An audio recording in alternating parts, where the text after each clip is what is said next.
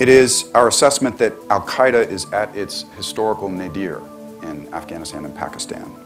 Their ability to threaten the United States from Afghanistan and Pakistan is probably at its lowest point since the group relocated to Afghanistan from Sudan in 1996. They've lost leadership, they've lost target access, especially with the United States withdrawing our forces from Afghanistan. They've lost an accommodating local environment, and so that is all notable. The group that is posing the gravest threat to the stability of the region is Tehreek-i-Taliban Pakistan, TTP. We've seen a very significant increase in attacks directed at Pakistan. All of that said, I also want to be clear that we maintain capabilities to monitor the situation ourselves.